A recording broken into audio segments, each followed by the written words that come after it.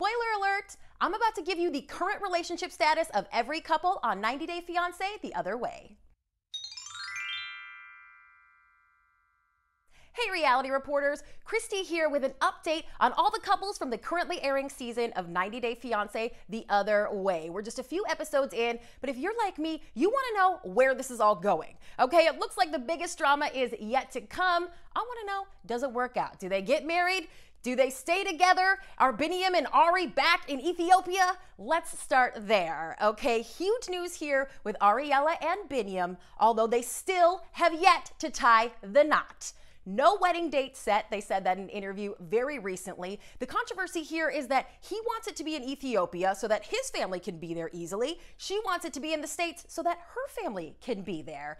Well, currently, you'll never guess where they were spotted last, in New York City. Just a couple weeks ago at the end of August, both of them were spotted there. Ari was on social media getting some jaw and lip fillers done there.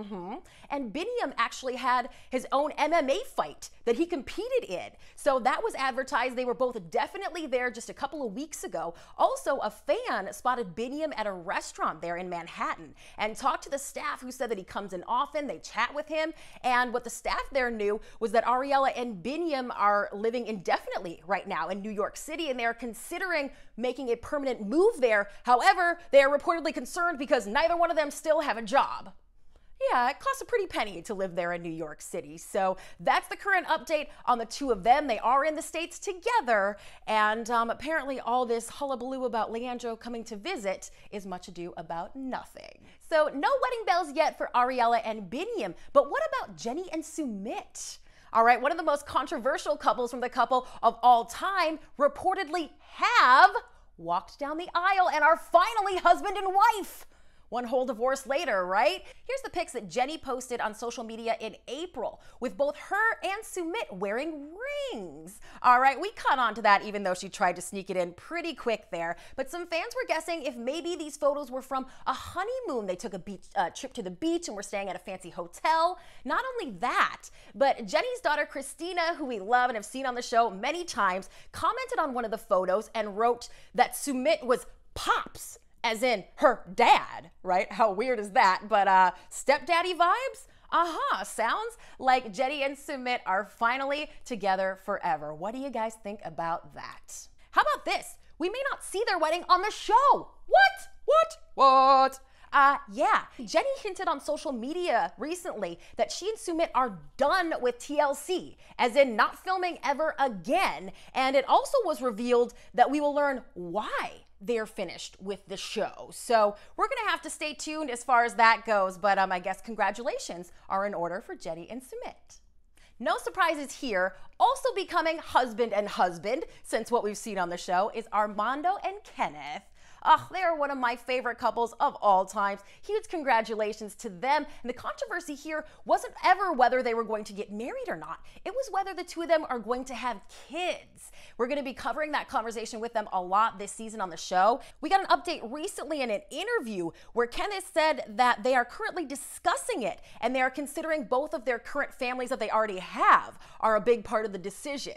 So while they decide whether or not to have kids, the two are also looking forward to having a big honeymoon in Switzerland whenever the pandemic subsides. So how fun. Well, some other travel plans that have been affected not by COVID, but by a hurricane were Ellie's to travel to Provincia. So of course, talking about Ellie and Victor, a huge update. She was spotted by a fan at her pizza restaurant in Seattle just last week. So Ellie definitely never made good on her plans to move to Providencia, wondering if maybe the hurricane had something to do with that. As far as an indication whether her and Victor are still together after these cheating allegations we've heard about and some other things that are coming down the pipe, it looks like they're at least on good terms. She shared a GoFundMe recently that she started for Victor and his family and some of the other folks over there to deal with the hurricane. So my guess is they're still together, but we know that at this point in relationships for the show, sometimes that's the only thing that's keeping them together, right? Leave a comment below and let me know what you guys think about Ellie and Victor. Another guy who's getting some flack for the way he's treated his woman is Steven, who we're seeing on the current season with Alina. They're planning to move to Turkey to be together. Well, Steven's getting a lot of flack from the fans, and what he's been up to recently is just sort of taking this media tour to cover his ass about asking her if he could date other women and about lying to her about being a virgin.